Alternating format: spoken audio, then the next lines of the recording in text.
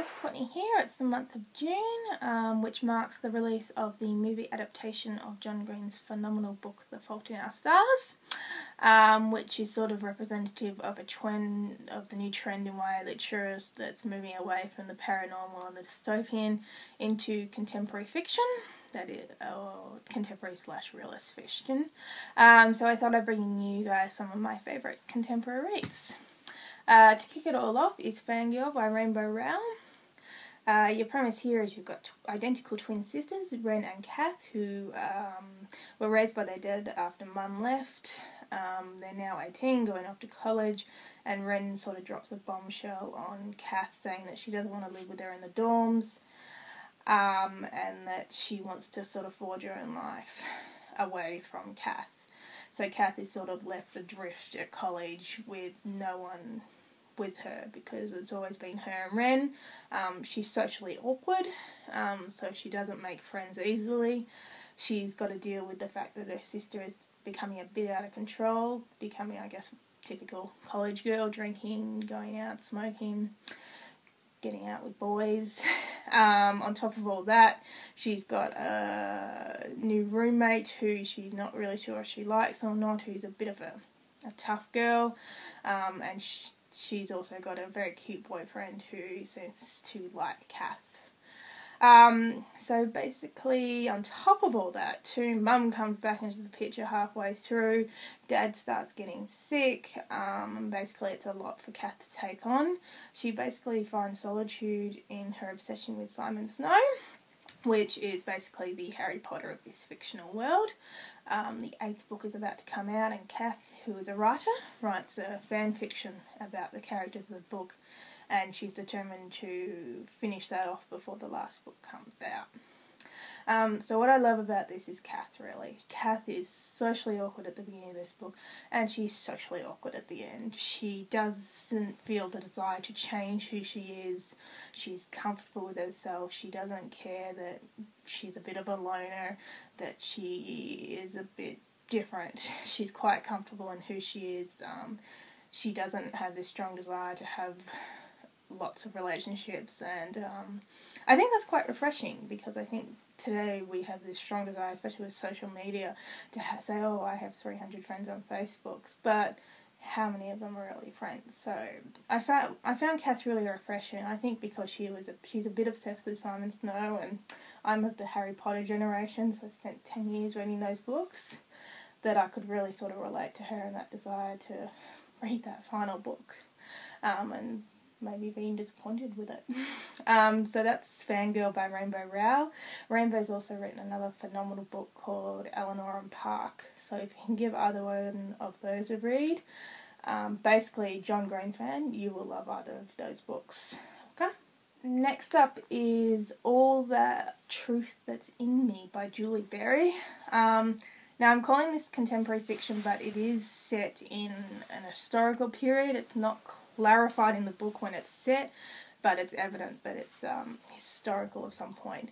But it's still quite contemporary, because there's none of that dystopian future or paranormal beings. So basically the story revolves around Judith, who 2 years ago was vanished into thin air along with her best friend.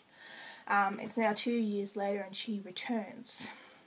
Her tongue has been cut out, so she is a mute. She can't speak, and they can't say what happened. She can't say what happened, and she's sort of got to try and fit back into society and into her family. So it's really quite sad.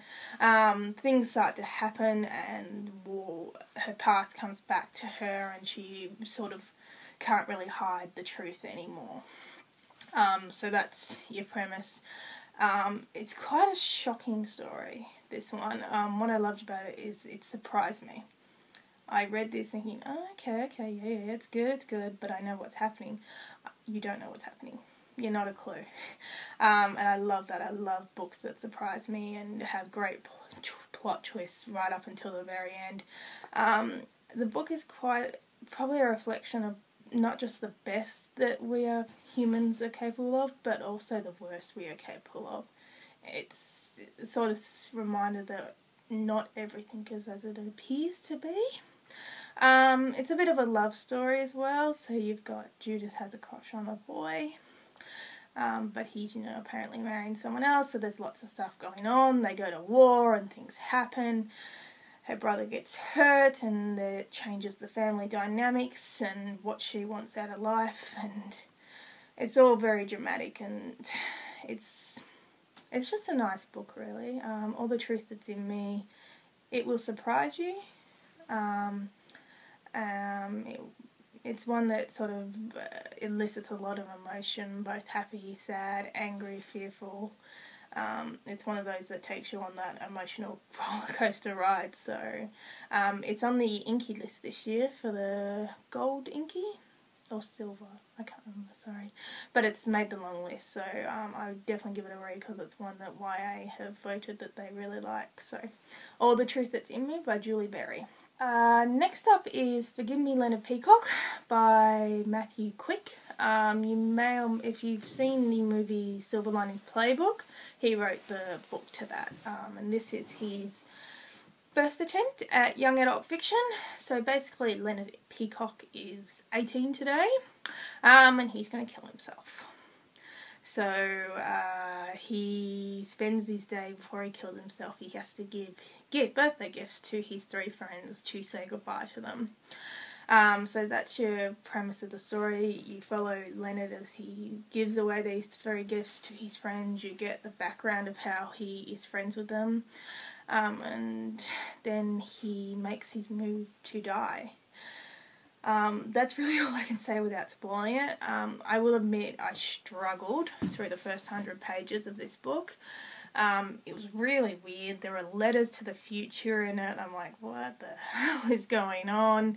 But once I got through those first 100 pages, I was completely hooked. It was fantastic. It is shocking, devastating, heartbreaking, and so sad. It's one for anyone who's read 13 Reasons Why. If you loved that, you will love Forgive Me, Leonard Peacock. It is a wonderful story. I have recommended it to a couple other people, and apparently I left one girl in tears reading it, so be prepared, this is a tearjerker. Okay, that's Forgive Me, Leonard Peacock by Matthew Quick.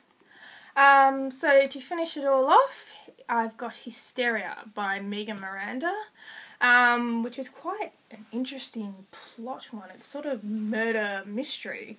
So you got Mallory, who basically has killed her boyfriend, and she murdered him in her own home, and there was a police investigation and she was found to have killed him in self-defense.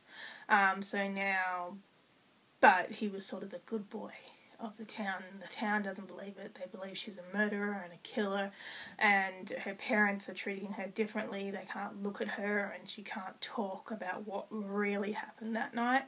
She's haunted by it, so her parents ship her off to a boarding school, where she runs into an old friend of the family, and sort of proceeds to start trying to deal with the consequences of her actions.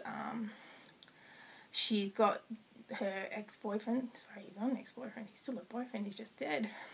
Mother is stalking her, and she's dealing with, I guess, the consequences of her actions and trying to come to terms with the fact that she has killed someone. So it's quite shocking, and there's lots of little things that go on at the school. Not everything is as it seems, and there's mysterious groups and typical bitchy girl groups, and so Mallory is really, really struggling. Again, this one is one that surprised me. You're not really sure what's going on. You're not really sure why did she have to kill him in self-defense if he was her boyfriend. And slowly, the more you read the story, the more that comes out, and it's quite shocking when you actually find out what's happened and why she had to defend herself against him. So yeah, love hurts and love kills, apparently. So it is a psychological thriller, murder mystery, and yes, there's a bit of romance in there too, so you won't be disappointed. That's Hysteria by Megan Miranda. Very good.